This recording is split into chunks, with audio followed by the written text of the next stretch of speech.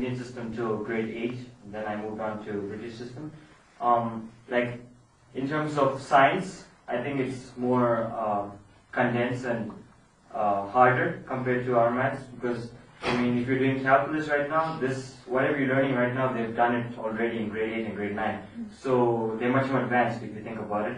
Another thing they're advanced in is in terms of calculator. We use calculators since what? Grade 8, grade 7, some of us grade 6. But they start using calculators in what? Grade 11? Full of mental math. I remember doing one-page division sums, which took a lot of time. But it's really hard.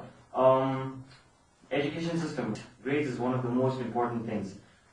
They compete. Competition is really high in India. Like they write these public exams, like in grade 12, they're just like some of our IB2s just finished writing their SATs and got their scores back. Just like that, we have all India entrance exams to colleges, universities. So you get rankings, like you get first in your state, first in your country, things like that, and you get a percentage, like out of 100. So they compete using those numbers. So you can maybe miss a college seat by 0.1% maybe, because he might get 95.8, I might get 95.7. Because he got a higher grade than I have, he'll get the seat, not me. And everything like that. India, nothing required. Your name and your grade. That's all we need. Bring male and female, that's all. That's all that matters. Okay, talking about the political side of education, I think politics has a big influence, a major influence in the education system, especially nowadays, because like there's a lot of politicians, ministers of parliament, ministers of MLAs, that's what they call them. All these guys are powerful. So what they do is, all these colleges you're applying to are mostly government colleges. So what happens is they talk to the colleges and they say, okay, book these seats, get that, but we have money, but we don't have the talent. Maybe we just failed by 1 mark, or we got 94 instead of 95, or something like that. I mean, their boundaries are so high, like 95%, 96%. If you miss it, you've missed it. You'll have to pay a lot of money to get your seat. But I mean, it's not fair on people who have the intelligence but don't have the money to study. Because I mean, just because you got 94%, it doesn't mean you can't be a good CEO of a company in the future. But unfair, but that's what happens in India. I think it's because of the population.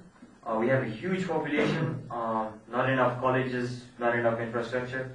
Well, India is still improving, it's still a developing country, so it'll take some time for them.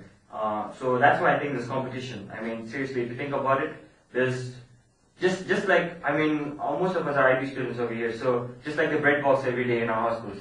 There's just one loaf of bread, 100 people fighting for it, just the first one who gets there, gets the bread. Simple as that. So just like that, I think there's so many people and all of them are striving for education, because it seems like education is the key to success in India.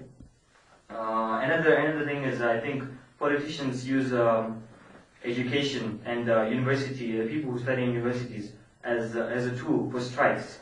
Like take an example, like in my state, which is Andhra Pradesh, it's the south of India.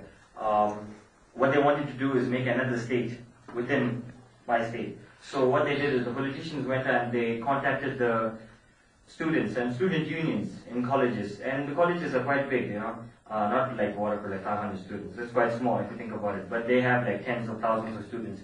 So what they do is they contact the leaders, they influence them, maybe pay their school fees or something like that, get a huge mob, and then strikes. Some of them even go crazy and commit suicide. So I mean, I think that's a huge influence of politicians in the education system. Still exciting. Right, there are 4 major castes in India. The Brahmins, the Kshatriyas, the Vaishyas, and the Shudras. Right, the Brahmins, as you heard, education is a very important part, plays a very important role in the lives of Indians. So Brahmins, who are the highest caste, they're supposed to be priests and scholars, including teachers, because they would actually earn the most money, and like it would carry on in a family.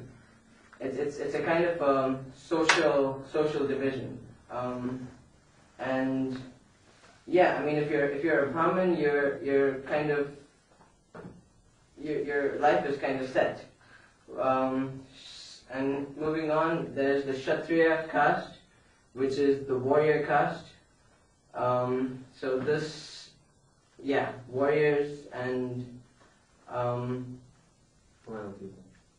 yeah, kings, warriors, all these kinds. You see, the kings are below teachers. That's how important education is. Right. Well, that's in those days, not nowadays. Yeah, that's in those days. Then you have Vaishyas, which includes businessmen, with well, slaves, servants. Yeah, they would do all kinds of, like, for example, slaughtering animals in India would be a very disgusting thing to do. So those kinds of things would be done by this caste. So yeah, these things don't really apply now. The way it kind of works now is that a good example of this would be the Mittal Steel Company. Discrimination on the lowest caste, that is the Shudras, as in people who are in a job application form, for example, you'll be asked for your caste, and if you are a Shudra, then you will not be given the job. I mean, it's obvious you won't be given the job. So and then like some, although this was outlawed by the government, no one followed it.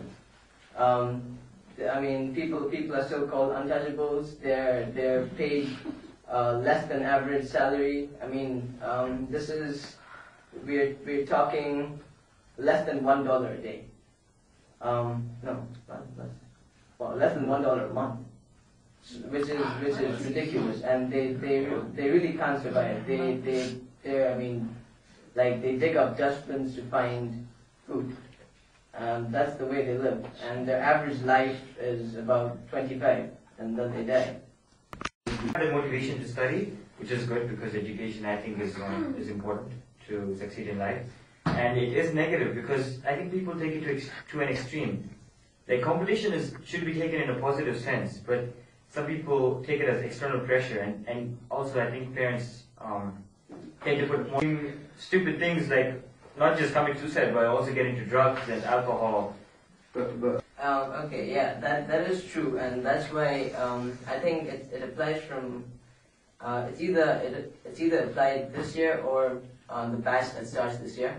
But for CBSE and ICSE boards, those are Indian boards, they've started a new grade system. But then most parents and like many people are unhappy against it, completely against it.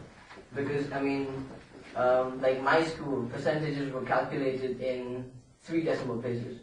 So you get 95.857, 95.853, and those are the first 3. And then the 10th rank would be 94.974. That kind of a thing, which is ridiculous. And I mean, people are now against the grading system, which kind of puts you, like, if you get 90% and if you get 100%, it puts you on the same position. So it it's difficult now for Indian universities to select. Like there'll be people who have done extracurricular activities since they were 8. But then now, because there's the grading system, that's one of the reasons why parents are against it. Because now, because there's the grading system, if there are 2 people who have exactly the same grades, they look at the X factor, which is yeah. Look, the point of like they're going to try and pressurize themselves on doing extracurricular activities. Like they're going to be like, I want to do skating today, cricket today, football today, and then until 4 o'clock in the morning they're going to study, 6 o'clock they go to school. Aren't they pressurizing themselves?